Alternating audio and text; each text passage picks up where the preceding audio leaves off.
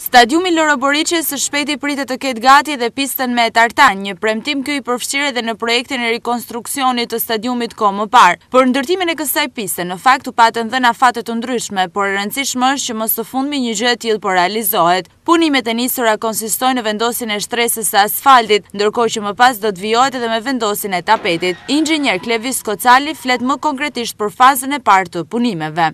Fillimisht janë kryer punimet për punimet e ndërtimit të betoneve, të pistës së hedhjes së diskut edhe të hedhjes me shkop dhe kryesisht edhe punimet e kanalit kullimit të ujrave për shtesë. Aktualisht jemi në fazën e shtrimit të tapetit, të shtresës 2 të asfaltit, që më pastaj do vijoj me hedhjen e tartanit. Me të përfunduar procesi i shtrimit të asfaltit, në mjediset e stadiumit do të shfaqen përfaqësuesit e firmës turke që do të vijojnë punën për shtrimin e tapetit me tartan.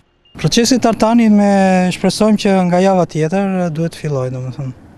Këtë javë ne mbyllim punimet e asfaltit, edhe është gati për procesin e dytë të hedhjes së tartanit. Afati përfundimtar është deri në fund të muajit, të shtator të këtij muaji, por që besoj me ritmet që jemi mirë brenda, domethënë, kapjes së afateve, ndoshta edhe pak më përpara.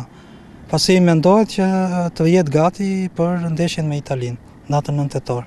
Në vijim, inxhinier Kocali bën të ditur edhe afatet e përfundimit të këtij procesi, duke theksuar se çdo gjë duhet të jetë gati në mbarim të shtatorit, në mënyrë që për ndeshjen Shqipëri-Itali, pista e tartanit të jetë funksionale në Loro Borici.